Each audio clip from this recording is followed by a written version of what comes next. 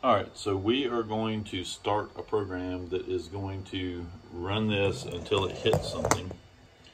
And as you can see, it has hit something, but it's not detected that it's hit anything. And you can kind of see the robot rocking back and forth in the case. But it won't detect anything. So what we're going to do is we're going to now stop this and take a look at the actual sensor data. All right, so we have run the robot and we've run it into something, and so now what we're doing is we're looking at the sensor data to see if there's anything that we could use on the Sphero bolt sensors to try to detect the collision without actually using the on collision event that's supplied. And so I'm really having a hard time reading these sensors, and I wish that there was some documentation that gave us some more specific examples of what each sensor was actually measuring.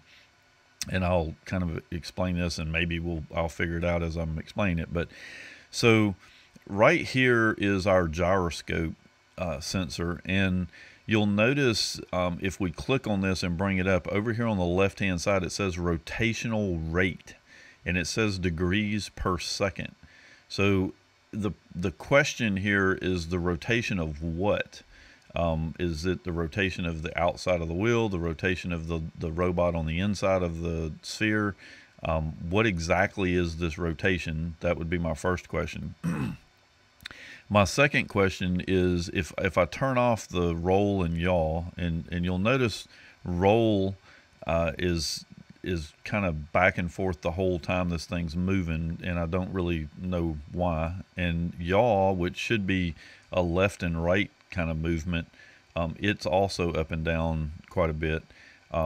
It'd be nice to be able to normalize some of this so that you're only getting the spikes and not the total back and forth, because I don't really understand what it's measuring. And so we've got rotation rate degrees per second. So right off the bat, from the thing hit from the time I started the video, it took 7 seconds from the start of the video until it actually ran into something. So it was 5 seconds in before it started rolling, which means 2 seconds into this is when it actually ran into something.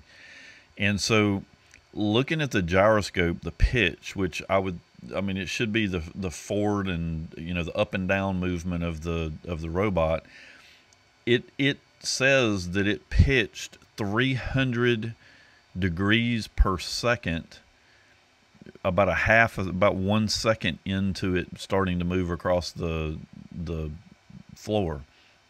And then at 2 seconds, which is when it actually ran into something, it seems to have evened out. So it goes back down here to 30 or 40. Now, one interesting thing is that if I run this same program on my MacBook Pro, I still get all this sensor data, but it's not nearly as erratic as this. It's like a completely different sensor reading coming off my MacBook Pro compared to the iPad, and I don't really understand the reasoning behind that either.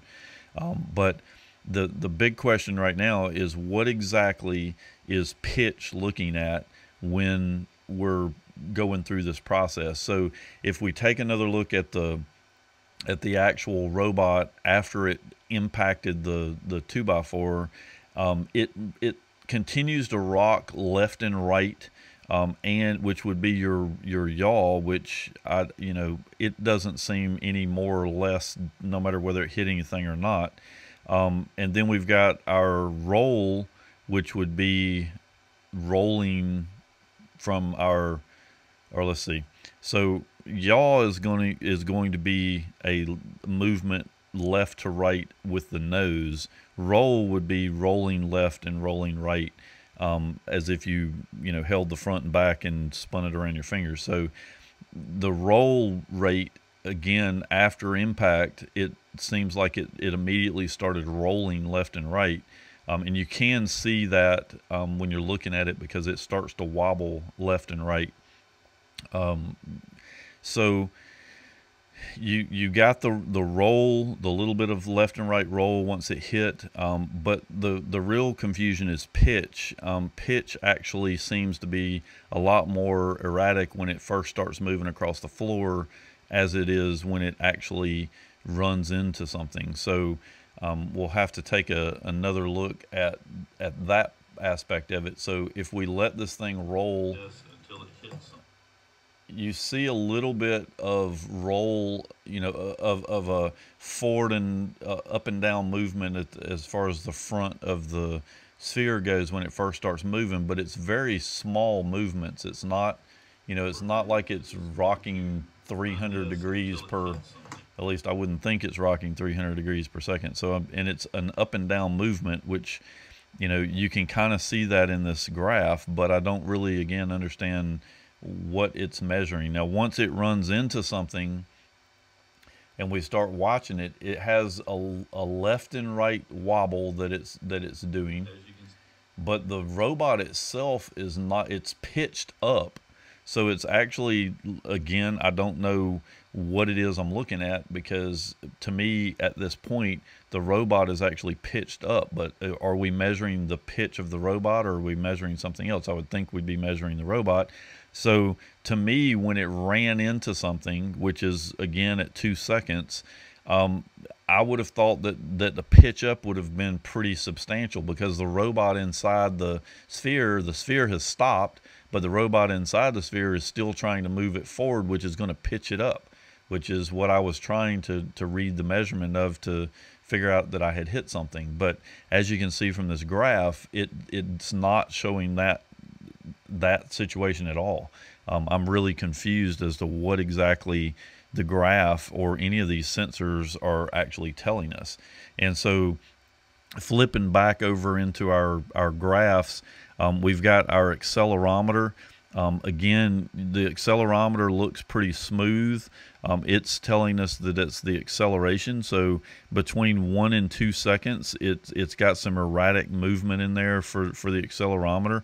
But then once it actually runs into the 2x4, you don't see any kind of sensor data to signify that it has run into something. I mean, there's very little movement here. The X coordinate, has a little bit of movement to it, but the Y, the total movement is, there's a little bitty blip right at 2, but it's not even as much as it was just rolling across the floor, before 2 seconds. So I really just want to try to understand exactly what it is we're looking at on these graphs, or at least what kind of data we're receiving for each sensor movement, instead of just telling us, oh, this is the pitch sensor.